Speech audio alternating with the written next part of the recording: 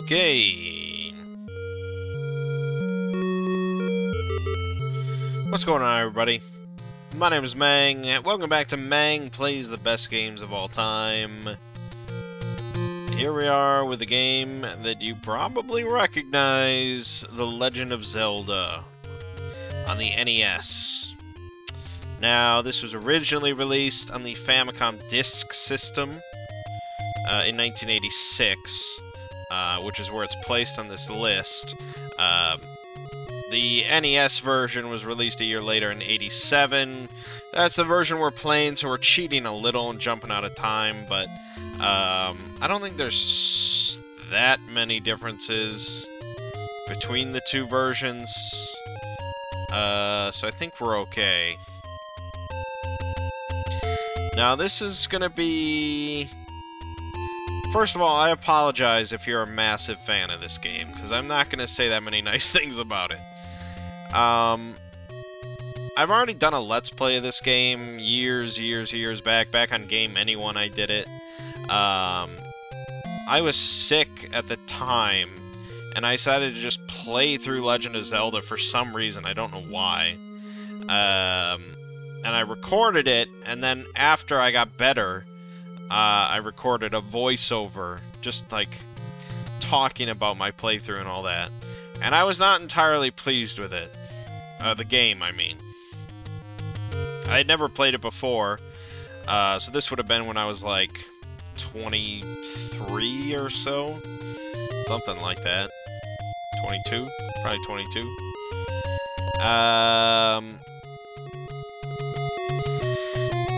Yeah, so let me just say right off the bat that it is obviously one of the most important and influential games around. I mean, it pretty much, you know, set the stage for action adventure games. I mean, countless things are inspired by The Legend of Zelda. So, certainly one of the most influential games of all time. Not debating that. What I am debating is whether it's one of the best games of all time. And I just cannot honestly say that it is.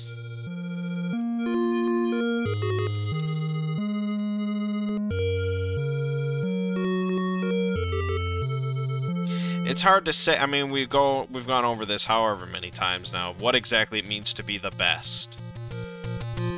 You can't really go by genre, because some genres are way more niche than others. You can't really go by, like, accessibility or the idea of just, can anyone play it and it's good, you know? Because there's so many games that are really complex and intricate and hard to break into, but they are incredible games.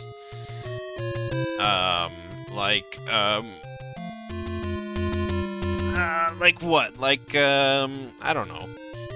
I mean, if we look later down the list, you're gonna have stuff like...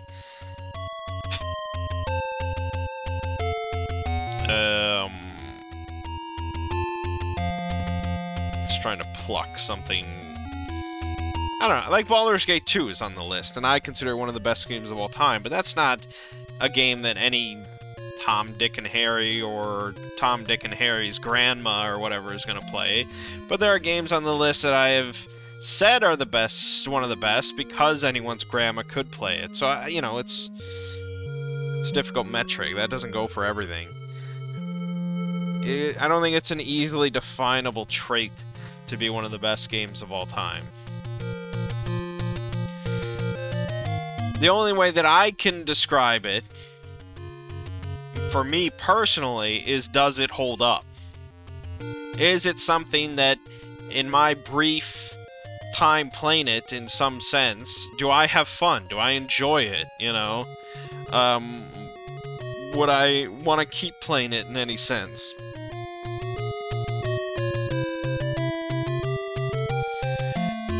And personally, I don't think the original Legend of Zelda holds up.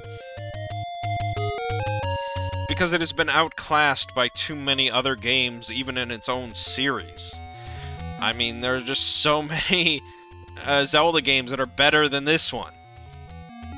In fact, and it's a very controversial opinion, but I have said that I enjoyed Zelda 2 more than the original. Because I just enjoyed, like, the combat more. That's not a popular opinion, I don't think, but... yeah. I mean, let's just start playing. We're not gonna get anywhere, but maybe we can get into a dungeon, if I even remember how. It's such a fucking, like, obtuse game to get, like, to decipher and figure out where the fuck to go. Trying to do this... Fuck. Trying to do this without a guide of any kind just requires so much time and effort. So, I mean, yeah, we all know to go in here and to get the sword. I mean, that's the basics. It's dangerous to go alone. Take this. But then you're just set loose in this world.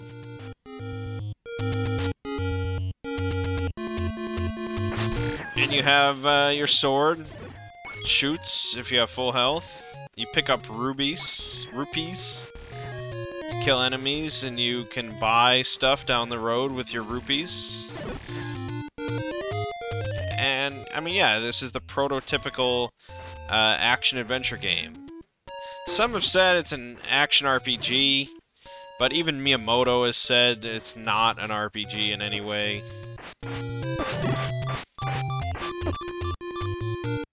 And now I'm almost dead, so that's delightful. And then you get the fucking beeping sound forever. I hated that shit. There we go. And here you can buy stuff. You can buy a shield, a key, a candle. We don't have any money. And it's noted as being the first game on a home console to have battery backup saving.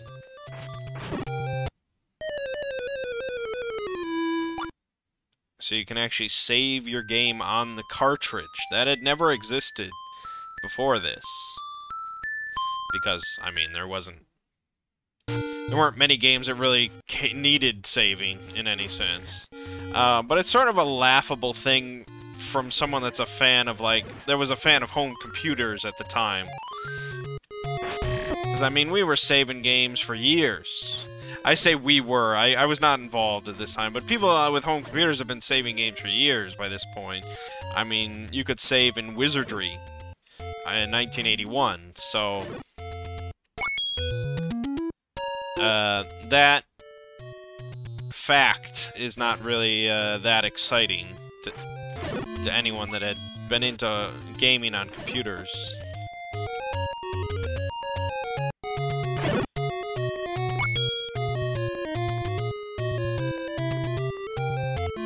And it's just, yeah, it's rudimentary. I think...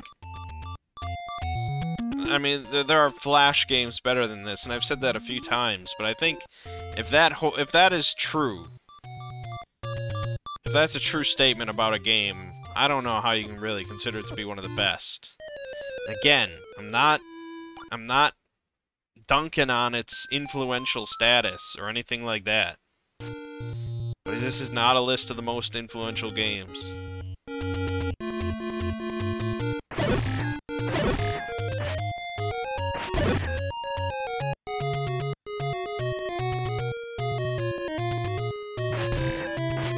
And I looked up before I started recording, and I was like, I want to see what people are saying. Like, I looked up, does Legend of Zelda hold up? Is The Legend of Zelda, like, one of the best games? Blah, blah, blah. And all you really get are, like, fanboys. I mean, that's the only one that's really going to weigh in on this.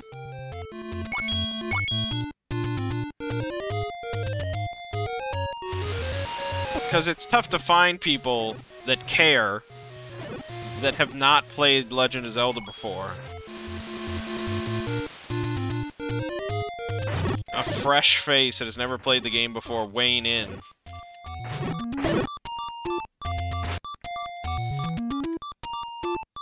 But, like... the NES Classic came out a while back, if you recall. And my sister... Actually, I think I bought it, and I gave it to my sister. And she was playing a bunch of games on it with her youngest kid, who was like, I don't know, 3 at the time or something like that. 3 or 4. They were not playing Legend of Zelda, you know. They were playing Super Mario Brothers and similar things to that, like platformers and stuff.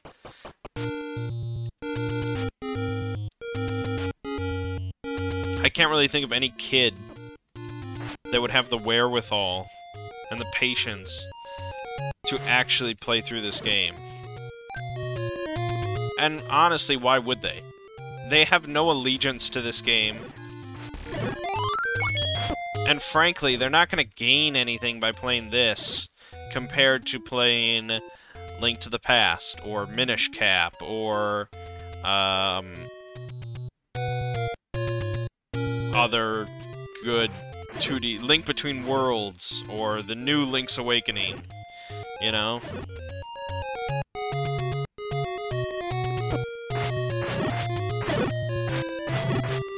And I'm not talking about graphics standpoint or anything like that. I mean, graphics, sound are fine, if not repetitive.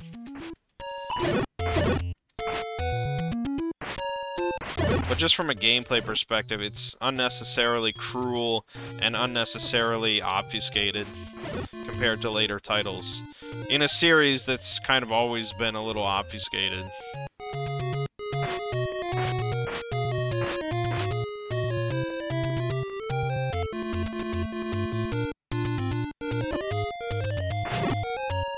And frankly, I think the only game, like, my nephews... The only Zelda game I think my nephews have really played is Breath of the Wild.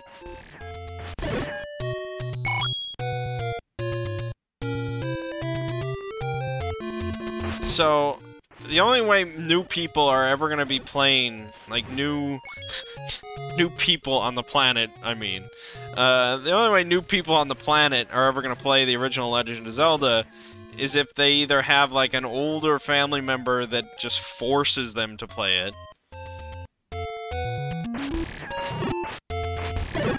or somehow inspires them to play it,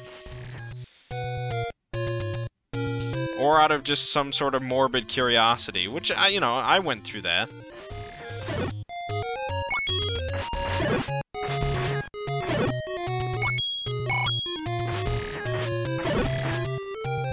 And yeah, I have no idea how to get even into the first dungeon.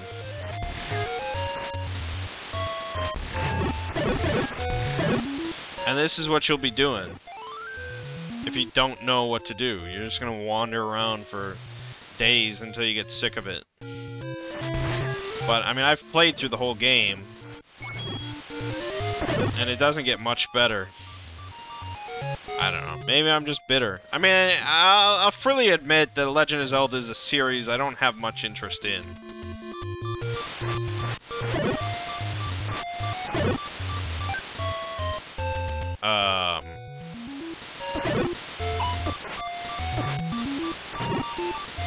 I pretty much only would ever care to play Link to the Past or Breath of the Wild. Oh, we got a bomb.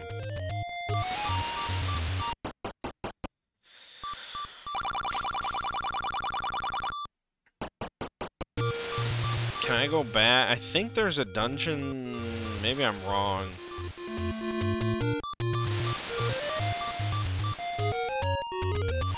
I mean, yeah, so for me personally, I would rather play, like, Wizardry 1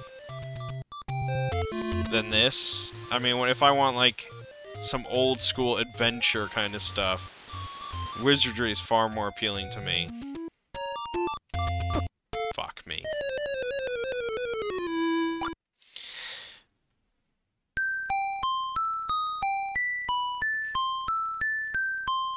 So, I mean, that's the whole thing with the list. I can't argue that these are not games that are considered the best, because they are. I mean, they're on the list. If they're on this list, a number of people consider them to be among the best games of all time. All I can argue is that if I think it's one of the best games of all time. And I would say for Legend of Zelda, it's a big no.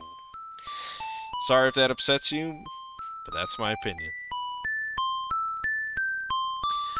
I'm sure some of you would have said that Mule is not one of the best games of all time, but it is. Alright, so there you have it. Very important title, very influential title, but, no, I don't think it holds up. I don't think it holds up as well as Super Mario Brothers. I really don't. But alright, plenty more NES games on the way. Do not fret. Maybe one of them will be good enough. But for now, my name is Mangg. This has been Mangg Plays the Best Games of All Time with The Legend of Zelda. And I'll see you fine folks next time.